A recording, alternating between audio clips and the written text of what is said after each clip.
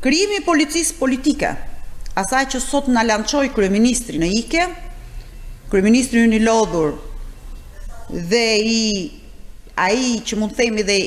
i kapur nga krimi organizuar, vazhdon dhe provokon qytetarët shqiptar, provokon sistemin e drejtësisë, provokon partnerët tanë ndërkombëtar. Sot që ngrihet SPAK dhe Byroja e Hetimit,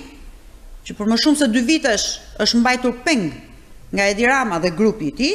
sot ai na lançon KÇK-n e famshme, policinë politike të tij,